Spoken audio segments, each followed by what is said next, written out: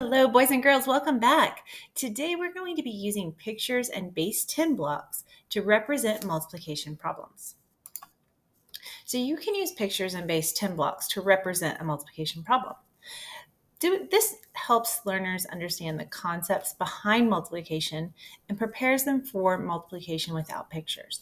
I will say this is a very timely process, so it's not the most ideal. We want to get past this stage, but this is the beginning basic stage to help us understand what's happening when we're multiplying a multi-digit number.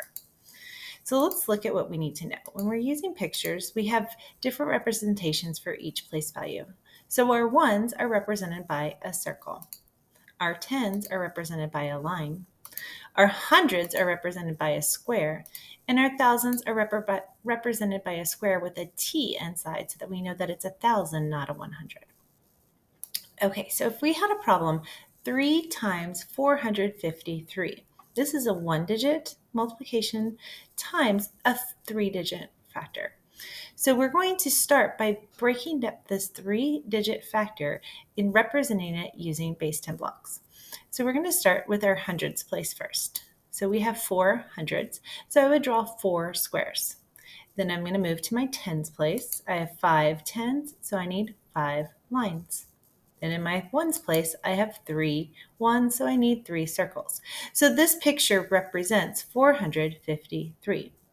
Now, my problem says that I'm going to have 3 groups of 453. So if I have 3 groups, I'm going to have to repeat this picture 2 more times. So I will have a total of 3 groups.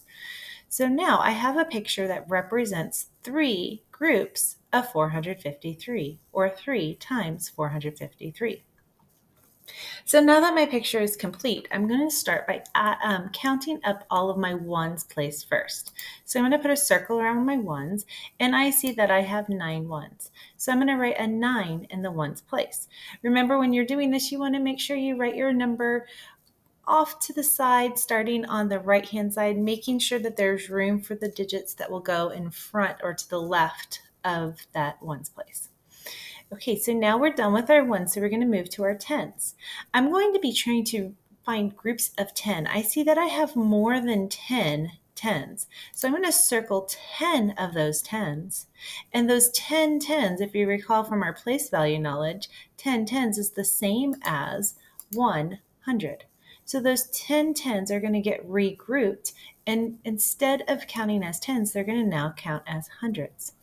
Then I'm going to see how many tens are left. I see I have 5 tens left, so those 5 tens are going to go into my tens place.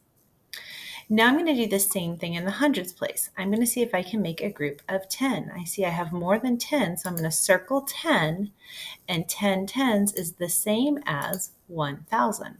So I'm going to regroup those 10 tens into the thousands. Then I'm going to see how many hundreds are left. So now I have 3 hundreds left. So I'm going to write a 3 in my hundreds place. Now I can't forget about my thousands. I have to include my 1,000 into my answer. So my final answer of 3 times 453 is equal to 1,359. And that's represented in this picture.